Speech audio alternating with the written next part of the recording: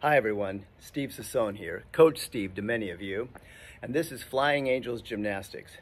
Now I know you may have watched high-level gymnastics on TV. That's the end result of years of dedication and training. It's awesome on so many levels. But listen, this isn't your regular gymnastics program where I show you perfect gymnastic skills so you can magically do it in 5 minutes. No. This is reality gymnastics. You see, in reality, learning gymnastics is messy, sloppy, ugly, and stinky, like 3-day-old socks. It's true. I've worked with a lot of great athletes, and one thing they have in common is they are all experts at making mistakes.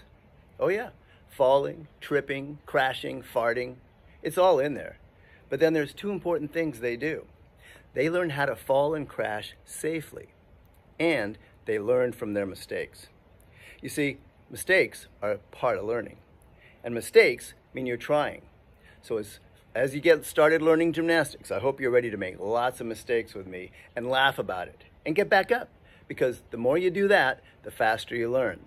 So, as you'll see, I put together some short, focused lessons so you can get to practice right along with me the learning steps that we use to build our gymnastic skills. Like most of us, you may need to practice these steps over and over and over and over. And keep practicing until you feel tired and hungry. Then make your parents feed you. Then, when you can't eat anymore, or when you feel like you've got the hang of it, if you get it at one level, try the next level, and then see how many levels you can reach. Now, if there's one thing every gymnastics coach loves to hear is when their students say, "I did it." The problem is, I'm really far away. So you're gonna have to shout it really loud. You ready? I did it! Ha! Something like that. Now, it's always a good idea to start your gymnastics skill practice with a warm-up. I've included a lot of fun movements that will get your body and your brain ready for gymnastics. These are great for kids of all ages, and even your parents can try, if they dare. I love including parents because, hey, when it comes to learning gymnastics, parents are experts at making mistakes and giving us something to laugh about.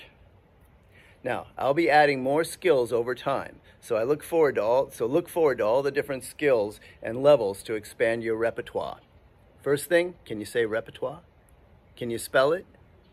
Yeah, I didn't think so. I had to look it up. So anyways, let's get started. Go ahead and click on a warm-up and then a skill video, and let's get to it.